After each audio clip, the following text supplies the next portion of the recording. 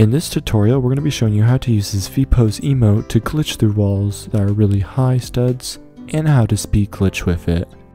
This emote is free in a game called Tommy Play, where you will have to do a quest to get it. I'll make sure to have the game in the description down below. When you get in the game, you want to go to chapter 2 and then press travel. After this cutscene, you will spawn on top of this platform. You want to head over to the arrows that are pointing to the word quest. Once you get to the area to get the quest, you want to talk to this guy who will tell you to find a giant pretzel. All you want to do is follow where I'm going. Now, to actually get the V-pose emote, you will have to get other emotes before to get to it. Once you get up here, you're going to want to follow this railroad track that's on top of the bridge. Once you get near the end of the bridge, you will have to do some parkour jumps to get over.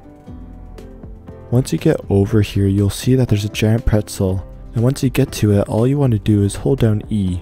Once you hold down E and got the pretzel, you're on to reset, and once you reset, it should spawn you back to the spawn point, and all you want to do is go to the quest person to get the next quest. Once you talk to him and got the next quest, all you want to do is follow where I go next. All you want to do is go up here. Then once you get up here, you're going to want to go on top of these clouds to go up.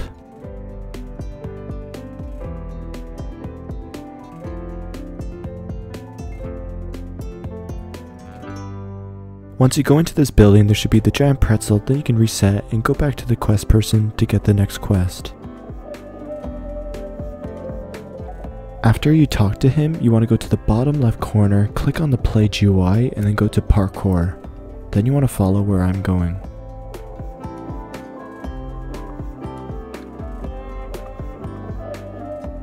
Once you collected the pretzel and go back to the quest person, you can get your next quest, which will be the quest for the V-pose.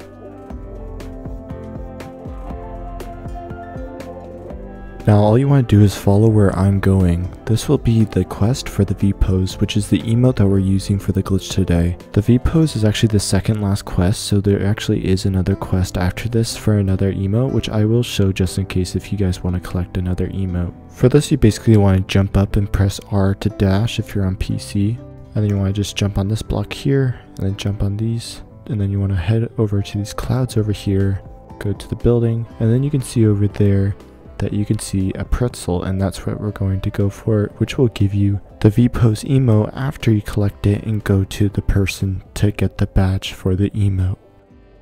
Once you collected the pretzel, you want to head over to the quest person to get the badge, which will give you the V-pose emote. This next emote is the uprise emote. I'm just going to speed up this video just in case if anyone wants this emote. After this clip showing how to get the last emote for this quest, we're going to show you how to glitch with the V-pose, which is super worth it because it's not just clipping through just walls, it also has an insane speed boost, which I'm excited to show you guys. So once you collected this pretzel, you can reset, go back to the quest person, and you get the uprise emote. Now when you go to animations, go to emotes, you can equip the emote, and then you can equip the V-pose, and you can put it in any slot that you want. And by doing all those quests, you just saved 850 Robux on all these emotes. Once you did that, you want to put body type to 100%, go to body, then scale, and copy these scale settings that I have on the screen right now.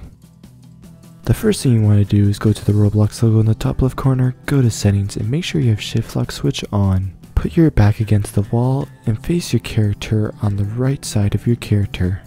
Equip your emote, and once your character does a handstand, you want to press shift and D at the same time. Just with these scale settings that are free that I showed on the avatar customization, you can go up to 4 studs. Once you go to 5 studs, it's also free. But all you want to do is change the legs to City Life woman legs and change your torso to the woman torso. I'll have the link to those in the description down below of this video. This emote is able to go up to 7 studs without any gears. Now for the insane speed glitch. Press on the emote and equip your item when you do the handstand. Press S and space and quickly freeze your screen, and press W and D and shift, then unfreeze your screen.